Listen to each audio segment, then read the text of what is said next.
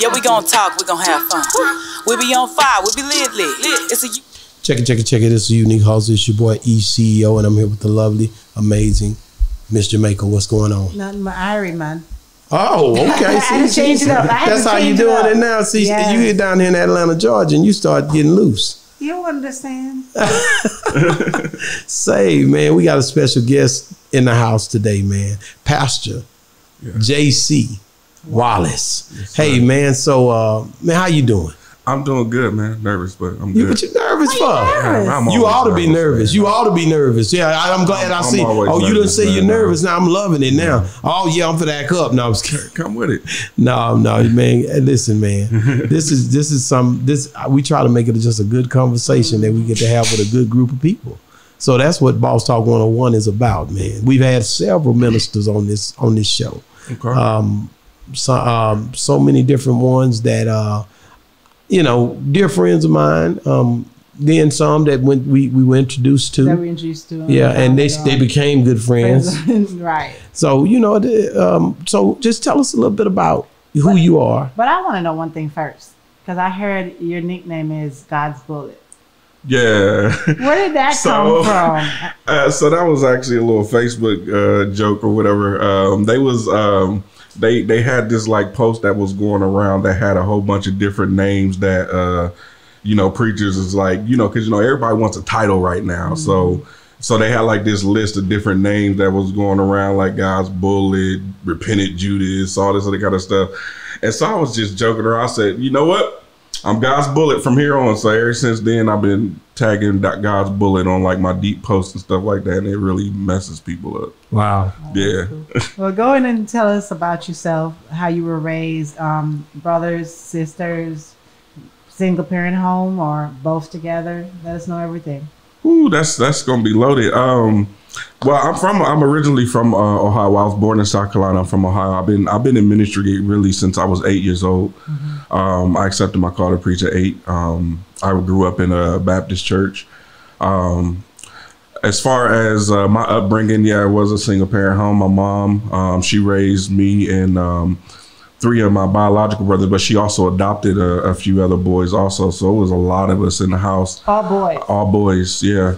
Yeah, so I was the youngest. Baby boy. Yeah, I've been the youngest my whole life until about like last year when I finally started, learning some different truths and facts about my dad. So it was just like, I don't know if I'm the youngest, the middle child. I don't know where I'm at the on his side anymore. So yeah, it's just pretty. But where was your dad during when y'all were growing up? My dad been in jail my whole life. Yeah, your whole life. My whole life. Yeah, he got out. In fact, he went in like maybe like 6 days after I was born. Mm-hmm. He was a Navy person. We got relocated to Illinois. Navy? Yeah. What did he go to jail for then? That's a lot of stuff that I started learning over the past few years. But my dad, he's actually a rapist. Yeah. Huh? Yes. So. Yeah, it's deep. Wow. But he was with the Navy. Yeah, so he basically, in the Navy, in the military, they deal with their own crimes the way they deal with him. At that time, he had some pending charges. So instead of him, going to jail for it, they relocated him. But like after like 6 days of us being in Illinois, he went out to get me, supposed to be getting me some Similac or whatever.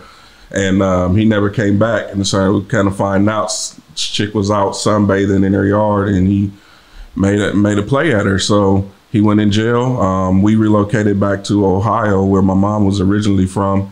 He got out when I was like 7, went back in like a year and a half later for the same thing, but just on a different level. By this time he's out of the military, so he got to answer the consequences to, the real legal system. So he was like, in Ohio, we got this highway called 270, which is like 285 here that goes around the whole city. So 275, he was dubbed as 270 rapist. He went on like a spree of different stuff. So yeah. So his past has really shaped my life in terms of how I handle people. But what I want to go back to, what I didn't like, and I sort of kind of knew this with the military, you said that once they knew what was going on in this city, they're going to move him to another city, but you are in charge. You can go there to the other city and rape somebody again. So because you hear about it in the military, especially for females, the fact that they get abused, they get raped by their sergeants, by their peers, by what I mean. So, but they're not saying facilitating, but they're moving them to fresh meat, so to say. Absolutely. See, he was in Florida before because I was born in South Carolina. And when I say him, I'm talking about a lot of other people who are just like him. This was the culture. I don't know how it is now, but I know from his experience and my own experience, like he was in Florida, and then we found out that there was a little case there that's why he got transferred to South Carolina. And then where it became something that was outside of the military's hold is that when we moved to Illinois, his victim was a civilian. It wasn't somebody who like lived on base or whatever. So that's why the different court, kind of handled that situation, and he had to actually do jail time behind that. So right now he's doing a bid 15 to 150. He ain't getting out. So how long you been hearing about your father being in? See, all my life, man. Most of my like my mom is the only one that's really been really kind of honest about it, never really going into detail, because I think it was a big thing for her, because she had to live with some of those experiences as his wife, the abandonment behind his crimes. And then when he got out the first time when we were in Ohio, he tried to make a play at her, so she never really wanted to talk about it. But on his side, they've always maintained his innocence, even to this day. Now that I even know the truth, like his sisters and stuff like that, it'd be like, yeah, we gonna fight this thing. We gonna try to get him out. He got this parole coming up and all this other kind of stuff. Even asked me if I was speaking on his behalf, and I'm just like, nah, bro, nah. You know what I'm saying? Because I'm a father of 5 now, and 4 of my kids are girls.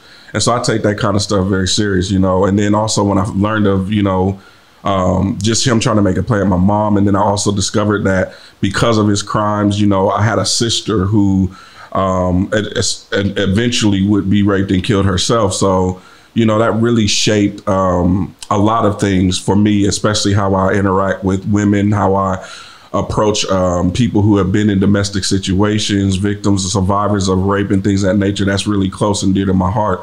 So, it's just I'm a forgiving person, and inherently, I'm a very big forgiver. But one of the people that's been my hardest to forgive has been him. Just simply because of that, what I'm saying? And it's not even that he's been absent and locked up his whole life. It's just that, how can you forgive a man who was so, monstrous? You have to forgive. Yeah. You have to forgive not only for him, but for yourself. Yeah, it's a daily process. You know what I'm saying? Like I forgive, and some days I'm good with it. And then some days I got to forgive again. It's a repeated process, especially with him, man, because it's like, I got to look at my mom. I got to look at my daughters. I got to look at, and being in the realm of work that I'm in now as a pastor, my ministry is really geared to the street. So there's a lot of people who deal with this type of stuff, who were brought up in these type of households, who have uncles who have made plays at them, but because of the family unit, they've masked it and hid it and all that kind of stuff. Mm-hmm. So that's why I say it makes forgiveness hard from him, because some days I just have to forgive again. It's like, because I look at my father is their uncle, my father is their cousin, my father is their neighborhood, abuser, so it's just, that type of thing. Well, I just know that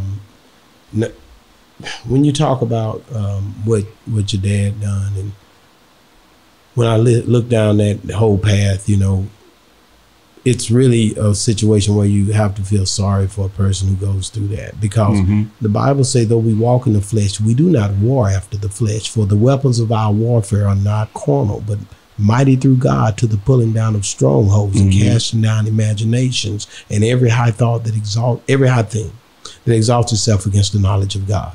So already that these are spiritual battles. So it's hard to look at the person that's having the issue and not look at the fact that God told you. He showed you in his word through Peter, through Paul, through all the different patriarchs of the discipleship that was with him, through their books. that this is spiritual warfare. So we cannot focus on the individual. We have to focus on the spirit. So the spirit, the Bible says that Jesus said, them that worship me must worship me in spirit and in truth. So therefore you cannot get caught up on looking at a person. He said, how can you love a God whom you've not seen and hate your brother? That's right. Why does he say this? Because you got to understand that the situation that you're looking at is not even the problem. The spirit that you're fighting against is the problem. That's right. So when you start looking at spiritual warfare, that's a whole nother level. It is. And that's a whole nother devil. That's right. See, the devil is a celestial being. And therefore, he's not like us. He's not terrestrial. So when you start to look at him, you got to start to fight a spiritual battle, right, in order to understand how to win. Right. So it's not your father that really is the one that's the issue. It's the devil that's operating within the realm of the lifestyles that he's affecting. Right. So that's how I deal with things. You know, I've had my ups and downs with a lot of different people. I've had situations where I felt people turned their back on me or did me wrong, and I understand. My mom was raped in order for her to be here, and you start asking, and family members starts to get upset because you start to deal with these different issues that they want to cover up. Nobody wants to talk about it, just like you just spoke about, and everybody's hidden. Then one day my auntie gets Alzheimer's, and she just tells it all. That's right. You see what I'm saying? And you're like, what? And she starts to tell it because she can't control it anymore, because it has to come out. What's done in the dark will truly come to the light. So when I look at different things like this, I thank God that I had an opportunity to change. And if you truly change and you truly believe, then you know that whatsoever that's bound on earth shall be bound in heaven. Right. Whatsoever is loosed on earth shall be loosed in heaven. That's right. Behold, I give to you the keys to the kingdom of heaven.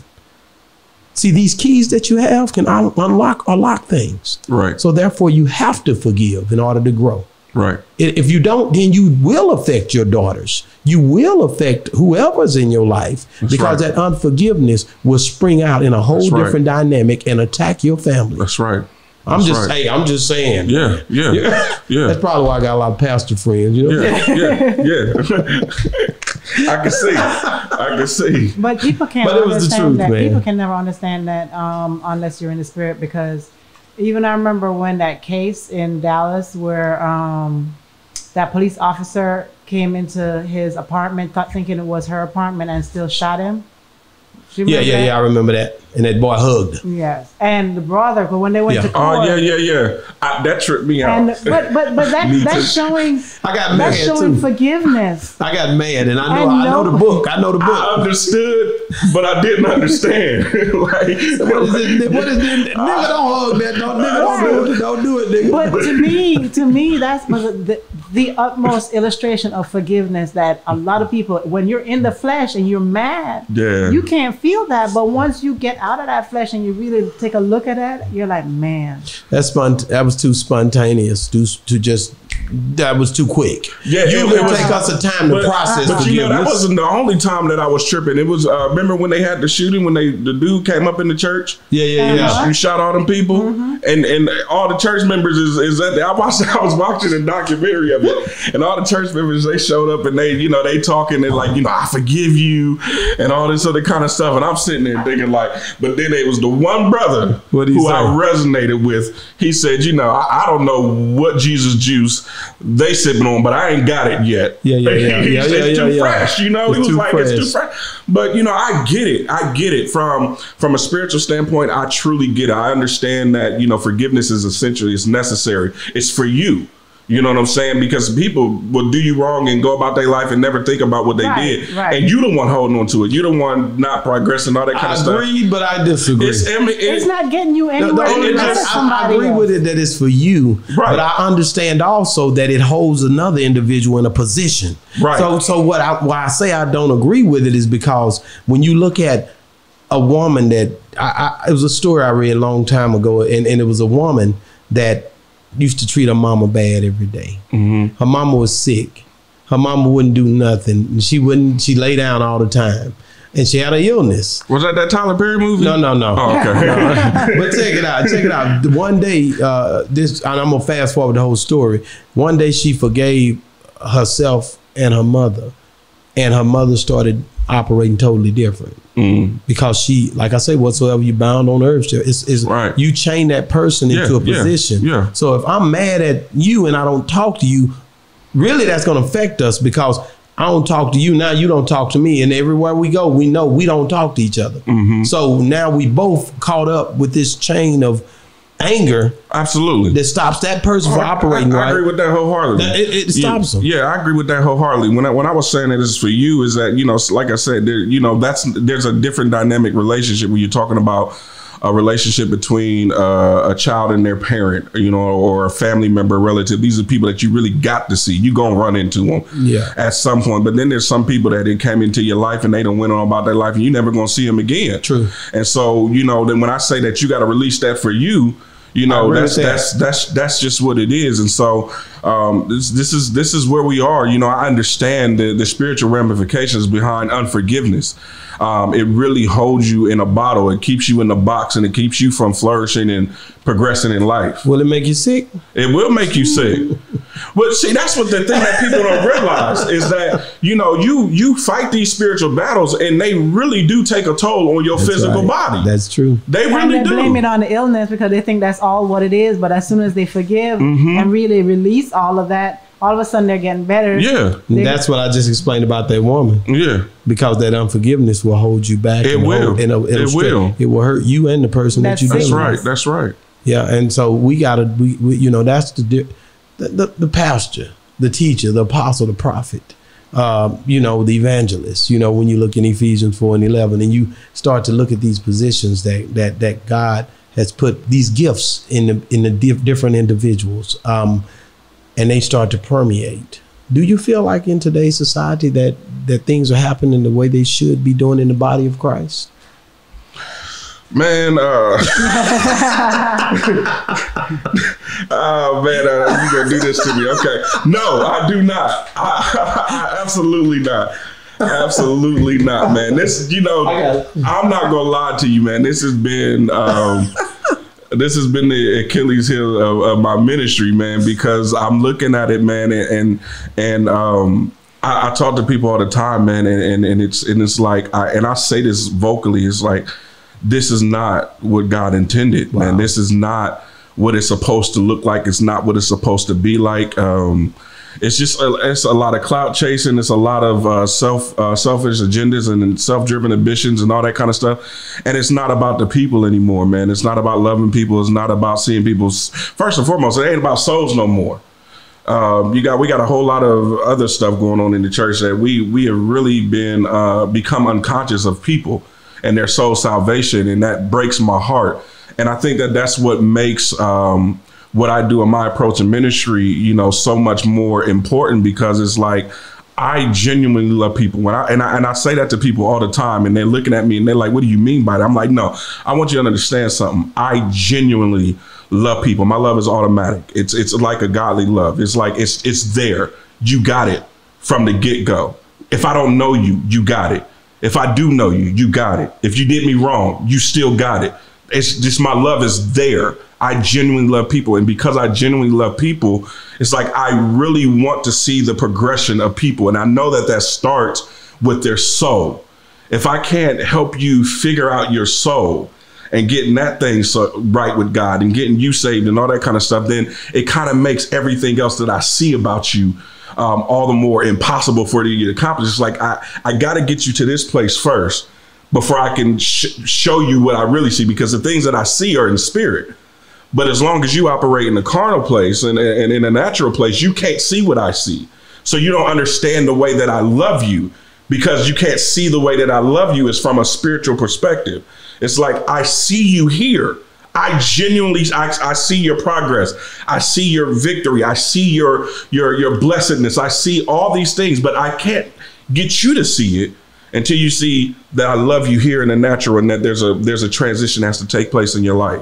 Well, you got to understand the reason, because you're only a planter, or you're only a one that water. Right. And it's God to give the increase. That's right. So that's why a lot of times it's in his timing. And I think a lot of times we want to see these people. I got shout out to my brother, you know, my younger brother. You want people to change when you want them to change. Yeah. But see, God has his own. No. I'm just saying. For me, it was. I'm just saying. When you look at them, you're like, I want to see them change. But you stay in prayer for them. You know what I mean? Absolutely. And you try to wait, and then it seemed like the plan ain't popping up. Yeah. You know. But you just got to stay patient. But the thing is that. And it's so much deeper than just me wanting to see them there. It's when you have people who supposedly have like callings, and because we're talking about the position of the church and whether or not we see if how we see it is how God intended.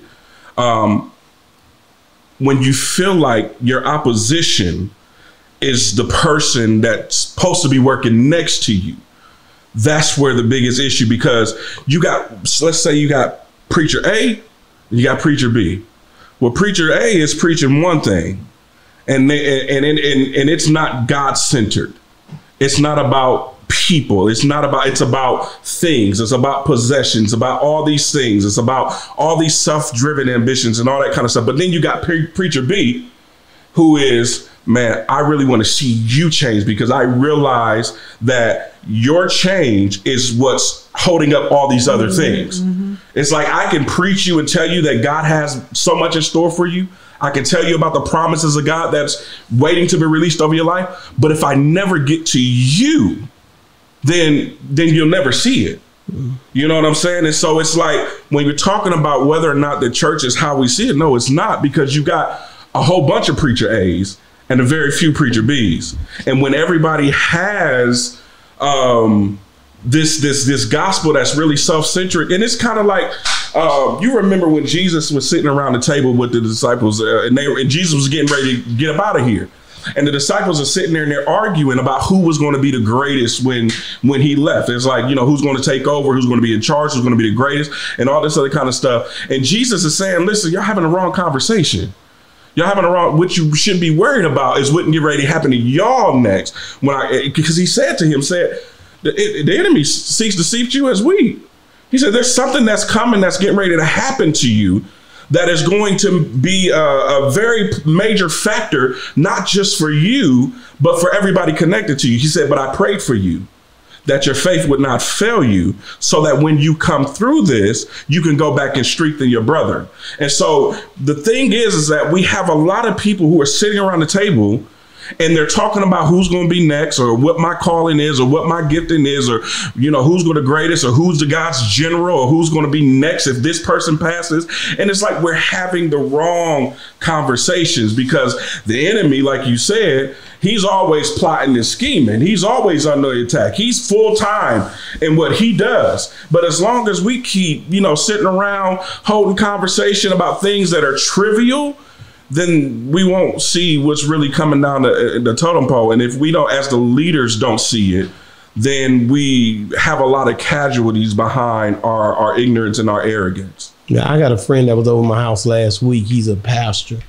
And me and him talk a lot, because I always tell him there's a difference between the spirit of error and the spirit of truth. I believe that there's a spirit of error that permeates all of the so-called church buildings when it come down to church worship. And the reason I say that is because of the way that it's been established in America. Right. Because really money has become the god of the churches that we so-called go to a lot of times, because we're so monetarily over here in America. Right. But if you go back to Melita over there where Paul got bit by a snake, I had a friend from there, and he told me he believed that 98% of Christianity was false and only 2% real. Wow. He said because over there they still serve God in the same place they served him at, because they're a third world country. Wow. You see what I'm saying? And they're not looking to build buildings. They're looking to build people. Yeah, that's and, it. And see, here's the problem. When you look at the spirit of error, it's taught from a different perspective. When you look at the word church, it comes from the Greek word ecclesia. It simply means to be called out from among them. But we've taken and established it as a building. And we tell people you have to go to it instead of be it. And this is a big problem. And people are not facing that. That's right. Because if they face that, then when Corona hit, it wouldn't have affected them because we know that we are the church. That's the Bible says, know ye not that your body is the temple and the spirit dwells within you. So when you know these things and you understand these things, then you know how to fight your battles. Now, I'm not telling you that people shouldn't go and worship.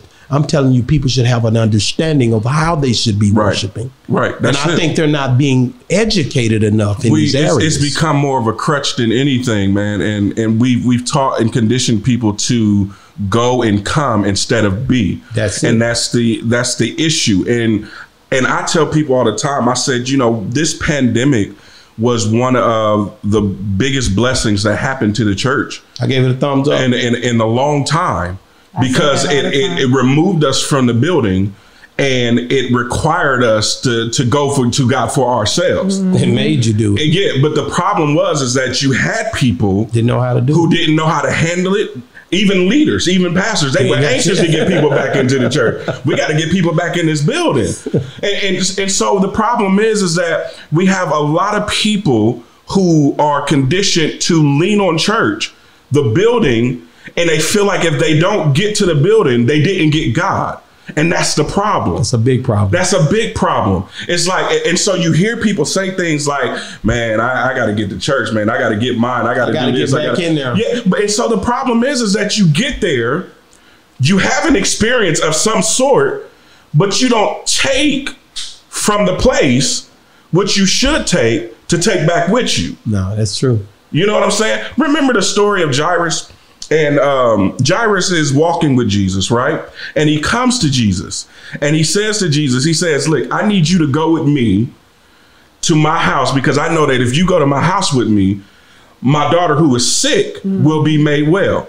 Okay, so they start progressing, they're going and whatever the case may be. And then they get interjected by the woman with the issue of blood. Jesus stops, he deals with her issue. By the time he gets done with her issue, here comes Jairus' servant and says, trouble not the master no more. She ain't just there. But see, what people miss is what Jesus really said. Because what he said to Jairus was that he didn't say that she wouldn't die. He just said the sickness wouldn't end there. In other words, it could get worse. But the key to her deliverance and her miracle is whether or not you keep walking with me, even when you get bad news, because you're gonna get interference, you're gonna get distraction, and then you're gonna get a bad report from somebody who's familiar with your situation. And you trust this person more than you trust me because you don't know me, but you know this servant. You know this servant enough to leave this servant home with your sick little girl. And so he comes and he says to him, he said, trouble not the master no more. And Jesus says something that was so profound. He says, don't doubt, just believe. Because now Jairus has he has a fork in the road, right? Because he has to make a decision. Do I trust the word of the one that I do know? Or do I trust the word of the one that I don't know, but who has the power and the authority to do something about? Because either way, Jairus had to go home, right? Either way, he had to go home. But what made the difference was who he went home with, and that's the piece that people are missing when we're talking about, because they feel like because they came to the church, they got it. No. The power is in what you take, even from the building. If you come to the building, fine. But did you take what was released in the building back with you? And again, great story, great analogy. I love that story. That's one of the most profound stories in the Word of God. I love the issue of blood with the woman that comes and stops him. I've always been fond of that story. Jesus is the truth, you know, right? The way, the truth, and the life. Yeah. But, you know, man, it's just something else when you understand who God really is. You know what I mean? And people that go to whatever and don't have you haven't emptied out. Right. See, you have to let go of some things in order to grow. Right. You can't grow if you still holding on to those things that hold you back. That's right. So we already know that people are coming in and they're tired and they want to change. Mm-hmm. But when they get there, a lot of times the word that they're being given, is it enough to give them that change that they desire? Right. Because of tradition and the spirit of error instead of the spirit of truth and all these different things, the innuendos that we see people dealing with. And I say that because we just have to do better when we do get those people in the front of us to try to give them God's word. Yeah. Take that time, no matter where you're at, really, because I believe you can worship where you stand. Right. But take that time to get those people in a situation where you challenge them with the truth in the word of God. So many people are speaking on the world instead of the word. And that's the problem, man. Realistically, you got to spend time with God in order to have that word. And that's the biggest issue that we're facing right now, is that you got a whole lot of people who have the microphone but don't have the work ethic, which means they didn't spend time with their word. They didn't spend time in his presence to even know what God is saying, for a time such as this. And so you see a lot of preachers that are preach trendy things, like when the crate challenge happened, all the preachers wanted to preach about the crate challenge. When the red flags happened, all the preachers wanted to preach. And so our main vein as the church right now is more reactive than proactive. It's true. It's being led by the trends rather than the word of God, because at the end of the day, if preachers were truly spending time with God, we would foresee some of these things that are happening. We had really true prophets operating in the kingdom of God. We would have been better prepared for this pandemic. And so it's like there's, like I said, there's a lot of people that got the microphone, but ain't nobody studying. Ain't nobody spending time with it. We're regurgitating word that we heard, our spiritual father or whatever the case may be preached, whatever the case, but nobody's really spending that time. Nobody's really getting in his face and giving God that devotion that they need to actually hear from people. Because if you are truly hearing from God, I honestly believe that half the words that you hear being preached would not be being preached, because it's not what God is saying in this season. I mean, really, realistically, when you're talking about a whole world that is shut down, that needs something of significance for their life to even recover. When you're talking about a community, especially a Black community, even though we see that the world is opening up and all this other kind of stuff, our community is still struggling. It's still suffering. It's still going through, it's still a pandemic for us. For so many people, there's so many people who are still without jobs, who need jobs, who still, their income is not risen. Their unemployment has canceled out. And so their needs are really great. And here's how I know for fact that the church was not on par when it came to people's needs in the midst of this pandemic. How do I know this? Because when God took us out of the building, we poured more money into the building, even though the building was empty. Help me make sense of this. All your people are at home in your community struggling. They have needs that need to be met. And you sitting here gloating about, well, we did this to the building so that when y'all get back, it's going to be, X, Y, and Z. And it's like, no, you got churches that are sitting in communities, that have been sitting in communities for 20, 30, 40, 50 plus years, that communities don't even know exist, because they have not tried to make an impact in that community. Mm-hmm. And so we were so not on par with what God was trying to show us. He was trying to show us that we put, like you said, we put more emphasis on the building than we do the people. And the people suffer because of it. And you say a mouthful, and thank you for that. The difference is, what do we do? What's the game changer? Mm-hmm. We know what the word of God say. The Bible says, woe to the preacher that go and say, God said, the prophet that go and say, God said, and he ain't said nothing in the book of Ezekiel. Mm-hmm. We know that a lot of time there's, it says, should not the shepherd feed the flock? Also, when he say, woe to the shepherd that feeds himself and not the flock. Mm-hmm. Should not the shepherd feed the flock? Also in Ezekiel. So what am I saying? I'm just telling you that where do we start to change the narrative? Or do we want to just fit in? Like when Dr. King said in Birmingham, when he was in Birmingham jail, Dr. King said that, you know, the church, the clergy has become like it's a non-sounding symbol, like they just accept things as they are. If you go back and read that Birmingham letter, you understand what I'm saying? So when you really look at, you know, what was going on during that era, you know, far as when King said that, I believe we still have a lot of face challenges. We got to try to figure this out in a way to where we don't do that. Right. We're not helping our youth, man, if we're not going to our youth. That's right. We're not helping our communities if we're not going to our communities. Right. I believe the church passed the church up going to the church. And I think that's a problem. That's it. So I'm being real. I like we what have you to said right there. The change, church passed the church going to the church. Yeah. You can't do it like that. And that's right. the problem. So anytime, and this is something I challenge all the leaders with in my community when they talk to me,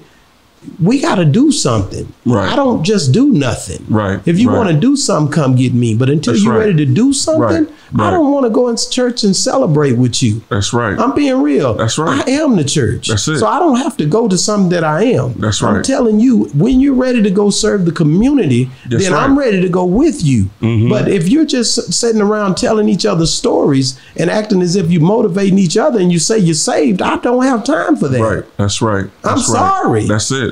We got to help somebody. If you call me, JC, and say, hey, we got some children that we need to feed. We got some children that we need to clothe. There's some homeless people we want to put some backpacks out for. I'm all for it. Right. But when you sitting around and you know you seeing problems, you passing them by just so you can satisfy your own desires in your flesh. That's right. I have no time for that. That's right. I'm being real. I feel that. But we got to do something though. I got to do something. I can't just say that and then don't do nothing. That's right. So we have to try to come up with ways to be strategic enough in the communities to help the people. Right. But we've seen this process that people done turned their back on the church a lot of times. Right. All of my friends are saying they don't go no more a lot of times. Right. I'm being real. Right. Because they've been hurt by those places, man. When it came time to pay bills, they paid tithes, but they couldn't even get helping from the people that they paid tithes to. Right. Right. They lost homes, man. Right. They was in debt. That's right. So how do you justify that? As a people, we got to change, man. Yeah, absolutely. We got to come out of that, man. And it's tradition. It is. And it's a sad tradition, man, because, you know, what people are going to have to realize is that ministry is bigger than, you know, turkeys and school supplies. You know, people got real needs around the clock. You know, one of the things that I used to love about the church when I was growing up, and this was even more prevalent even in the times before I got here, is that you had access to the church. Yeah. You had access. You know, there was at any given time, you can go up to the church and somebody was there. You know, whether it was the cleaning crew or was the pastor or whatever, the deacons or somebody was there. Nowadays, you can't even get in the parking lot because it's chained and all this other kind of stuff. The church has fallen in love with this idea that, you know, Sunday is it. Yeah, yeah. And that's not it at all. Yeah. And so, you know, and you look even when how people build buildings, you know, when the church has to build a new building and all this other kind of stuff, you can look at and say, oh, you know, we're doing great things because, you know, now we need a 10,000 seat sanctuary and all this other kind of stuff. But the ministry component, and this was people fail to realize, is that more people do not equate more ministry. That's right. More seats do not equate more ministry. That's not how this thing works. You spent a minute part of your budget on actual ministry, but you spending $10 million a year on the sanctuary and the edifice and the worship service and the musicians and the singers and then this big production and all this other kind of stuff. And it's like, that's not what God intended. You know, we got to get out of this mindset that because we're having a good time on Sunday and because twice a year you can see us in the community doing things, you know, like toys for Christmas or school supplies or turkey drives. That don't mean nothing. No, not just during the holiday. That's you know, it's a lifestyle. That ain't changing nobody's life. You got people who are out here dealing with domestic violence and drug addictions and mental illness and all this other kind of stuff. Where is the church in this capacity? Hey, and I agree with that. This is where we need to be active at. This is where we need to be mobilizing people. It's not about, I could care less if you volunteer for the turkey drive, but you are a licensed counselor. Can you help us minister to the needs of some people's mental illness and mental deficiencies? Or you are a licensed educator. We got some struggling people who are in this public school system who are struggling to get their grades up to par so they can graduate. Can you volunteer your time so that we can provide some tutoring services as a body of believers? Because we've got to begin to show up in people's real needs. That's at the end of the day, that's what it's about. If the church is not meeting needs, then we are not fulfilling our purpose. Jc Wallace, guys, he's in the building. Man, like I say, I appreciate you for coming on the show. You know, the thing, if I was going to end it a certain way, it would be when I read the Bible, and you know me, and this is not a heresy. You hear me? This is not a debate. This is not a what they call it when you say things and then, oh man, you know, no, this is something that's real for me. Mm-hmm.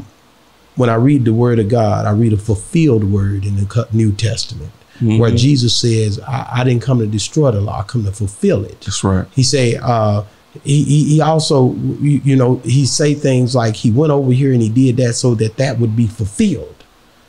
Jesus showed us and why he went through certain places. He went to Egypt when he was a baby to fulfill something in the old covenant, mm-hmm. you know. But I think a lot of times in today's society, our teachers or preachers don't read the Word of God in a fulfilled format where we understand the old covenant was the old covenant. But Christ had to come. There was no salvation in the old covenant. Mm-hmm. Without Christ, there's no salvation, brother. All right. That's right. Do you understand that? That's right. He said he came to send his only begotten son, mm-hmm. so that whosoever would believe in him will not perish. Mm-hmm. He wouldn't have to send him if there was salvation already. Mm-hmm. So I say that to say, I look at our people and I look at our teachers, our ministers, and they don't teach a fulfilled word. Mm-hmm. Do you understand what I'm saying? Right. Showing that Jesus Christ came and the curtains rent, mm-hmm. and things happened in the New Testament that fulfilled the old covenant. That's right. That Yeshua was Jesus in the New Testament. That Joseph was a form of Jesus in the New Testament. And they always, even when the rock got smitten by Moses, is a form of Jesus in mm-hmm. the New Testament. Mm-hmm. You see what I'm saying? Mm-hmm. But a lot of times people try to go back to these ways that things happen in the old covenant, mm-hmm. and try to establish our people. Right. And I don't think that's the way, bro. Well, see, the thing is that, and I have this conversation with some of my pastor friends all the time.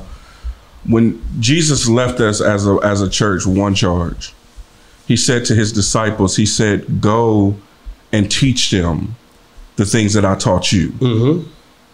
And you're talking about this fulfilled word. That's everything right. that Jesus showed them was in fulfillment. Right. And so we look at what Jesus taught them. He taught them to love. He taught them to care about people's needs. He taught them to be concerned about their neighbor and their brother. And he taught them about being sacrificial in our giving and all this other kind of stuff. These are the things that Jesus taught. He didn't say go make more prophets. He didn't say go make more apostles. He didn't say go make. He said, no, go make more disciples. And I'm not saying that to negate the necessity for prophets, apostles, teachers, and all that kind of stuff. What I'm saying is that these were supposed to be additives, not alternatives. And so what we have here is that we got people who are literally establishing ministry to make more prophets or make more apostles or whatever the case may be. He said, no, he said everything, whether it be a prophetic or a discernment or whatever the case may be, it's supposed to be help fulfill the charge that I've given you to make disciples. That is your primary objective. And that is what we as the church have gotten away from. We've stopped making disciples. We've made church people. We know how to church. We got that down pat. I can church any day of the week effortlessly, and it changes nothing. But what Jesus taught them and showed them was about the communal concern that we are supposed to have for one another. And so you saw Jesus feed the sick, feed the hungry. You saw Jesus heal the sick. You saw Jesus make the blind to see. These are all the things that you've seen Jesus do. And he says in seeing these things, what I want you to understand is that this is the stuff that I want you to really take ownership of and understand that what I'm showing you is that your obligation as a disciple of mine is to be concerned about other people's needs. That is the primary objective. I've given you no other directive. I've told you to do nothing else. All I've told you to do was go teach the people what I've taught you. Go make more disciples. Wow. Jc Wallace, man, he's in the building, man. Hey, man, I want to first of all tell you I love you, brother. Love you I'm so too. glad that God brought you our way. How can people get a hold of you you here in Atlanta? Yes, I'm here in Atlanta. How can people get a hold of you if they wanted to reach out to you and they needed help? I am Jc Wallace on all social media. You can type in I am Jc Wallace on Facebook, Instagram, Twitter. I just started a TikTok. I don't know what I'm gonna do with it yet, but it's gonna be something. But I am Jc Wallace, or if you need to reach out to the ministry, it's I am the one .church. Okay, so is this online only, or is this so we're online and in person? You have a location that you guys. Yes. Where is it at? We are in Riverdale. We host services. My good friend lets us use because we church on Friday nights. Okay. Yeah, that's dope. I like it. Yeah, we church on Friday nights. That. I figured if we can impact Friday nights, we can impact the city. So we church on Friday nights, 635 Denham. I like that. Denham in Riverdale, Georgia. Hey, man, you guys heard that, man. If you want to put down, if you want to put down some real put down on Friday night, man, cut back on going to Strokers or Blue Flame and go over there and hang out with my boy. Stop playing, man. Yeah, yeah. We're the original King of Diamonds.